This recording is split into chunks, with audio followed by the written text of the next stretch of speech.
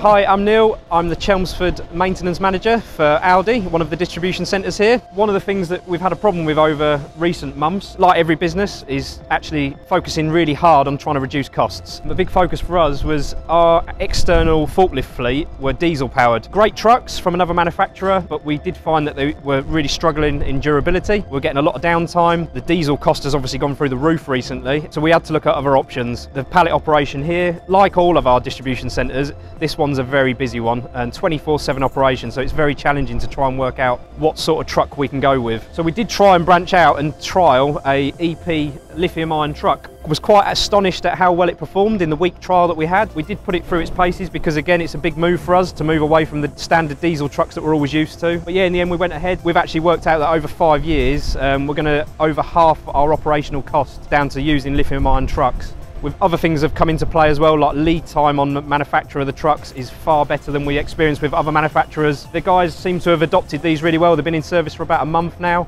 We've got a new external charging station because again, these are 24/7 outside use. We thought they wouldn't be possible in this environment, but we've put an external charging station in. Everything's fully weatherproof. The trucks are really weatherproof. They've got heated cabs, and the guys are in a better condition internally in the trucks than they were with our previous trucks that we've just got rid of. I think the diesel price was about 8 grand a month we were spending on diesel for our fleet of forklift trucks alone, which is quite a big cost, whereas now obviously with the electric cost, I think we worked it out, we'd be spending nowhere near that, possibly even only less than £1 grand a month on electric charging, which is going on our electricity bill. So a massive saving in terms of energy for running the forklift fleet.